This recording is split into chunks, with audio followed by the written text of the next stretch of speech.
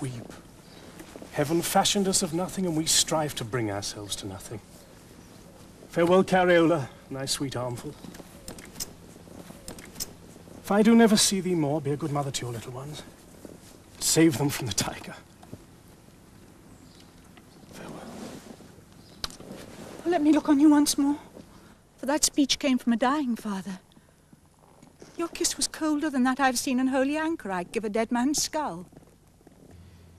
My heart is turned to a heavy lump of lead, with which I sound my danger. Farewell.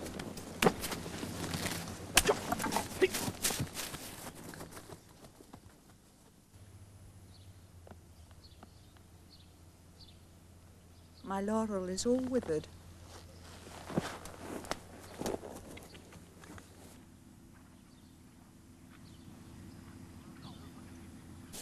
Look, madam, what a troop of armed men make towards us. Oh, they are very welcome. When fortune's wheel is overcharged with princes, the weight makes it move swift. I would have my ruin be sudden.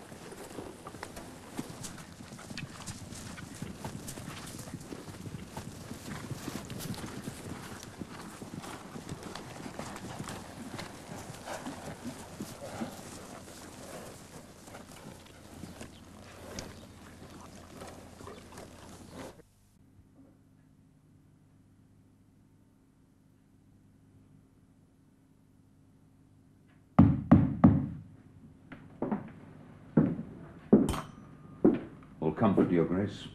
I will have none. Pray thee, why dost thou wrap thy poisoned pills in gold and sugar? Your elder brother, the Lord Ferdinand, is come to visit you, and sends you word, 'cause once he rashly made a solemn vow never to see you more. He comes in the night. He will kiss your hand and reconcile himself, but for his vow he dares not see you. At his pleasure.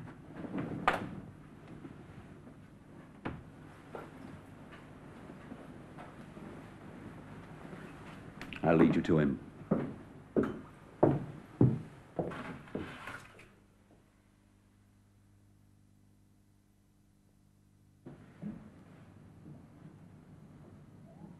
Where are you?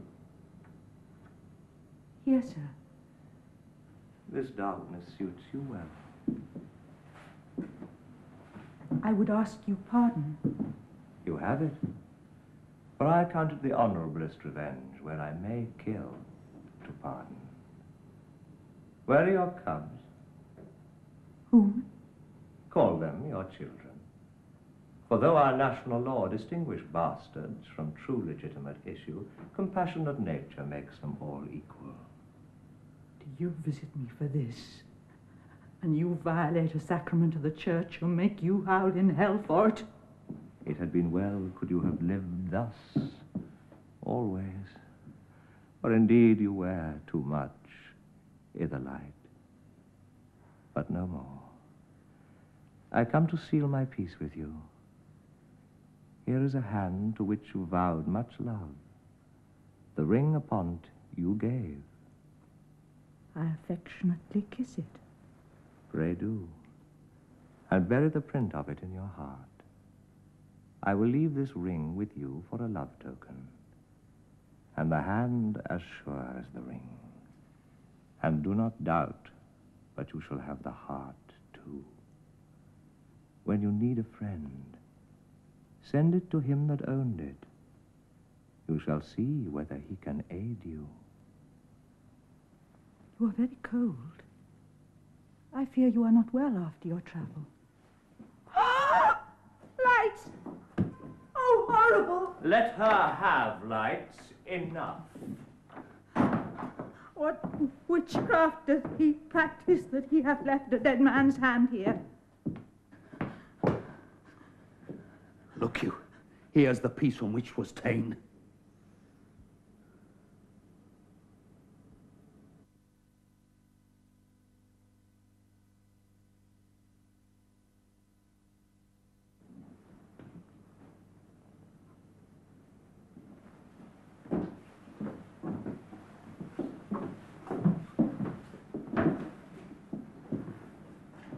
He doth present you this sad spectacle, that now you know directly they are dead, hereafter you may wisely cease to grieve, for that which cannot be recovered.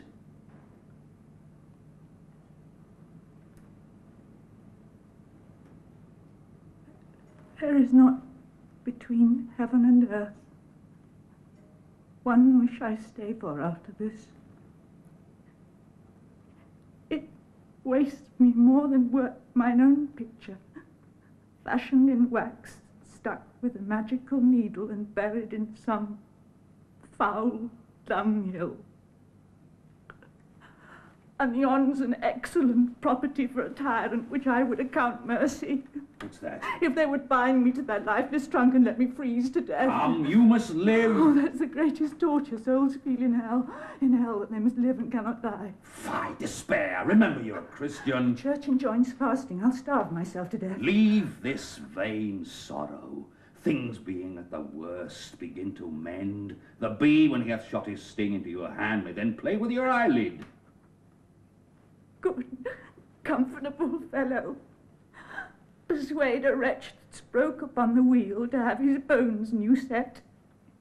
Entreat him live, to be executed again. Who must dispatch me?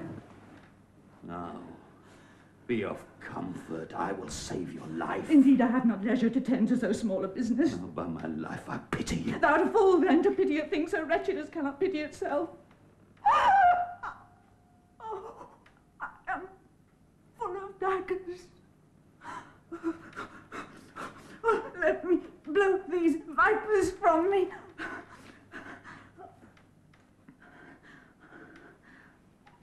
Oh,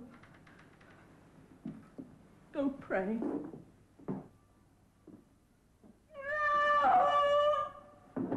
Oh, go curse! I could curse the stars. Oh, fearful. And those 3 smiling seasons of the year into a Russian winter. Lay the world to its first chaos. Look, the stars shine still. Oh, but you must remember my curse hath a great way to go, and plagues that make lanes through the largest families consume them. Fine, Let lady. them, like tyrants, never be remembered but for the ill they have done, that all the zealous prayers of mortified churchmen forget them. Uncharitable! Let heaven a little while cease crowning martyrs. Go, howl on this, and say I long to bleed. It is some mercy when men kill with speed.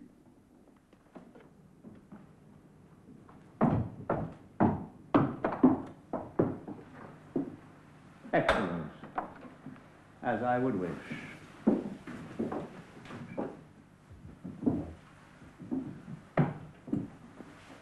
She's plagued in art. These presentations are but framed in wax, and she takes them for true substantial bodies. Why do you do this? To bring her to despair. Faith.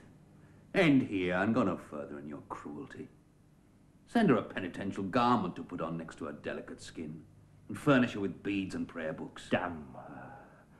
That body of hers, while that my blood ran pure in it, was more worth than that which thou wouldst comfort, called a soul. I will send her masks of common courtesans, have her meat served up by bawds and ruffians, and 'cause she'll needs be mad, am resolved to remove forth the common hospital all the mad folk and place them near her lodging. There let them practice together, sing and dance and act their gambols to the full of the moon. If she can sleep the better for it, let her. Your work is almost ended. Must I see her again? Yes, Never. you must. Never in mine own shape. That's forfeited by my intelligence and this last cruel lie. When you send me next, the business shall be comfort. Very likely. Thy pity is nothing of kin to thee. Antonio lurks about Milan. Thou shalt shortly thither to feed a fire, as great as my revenge.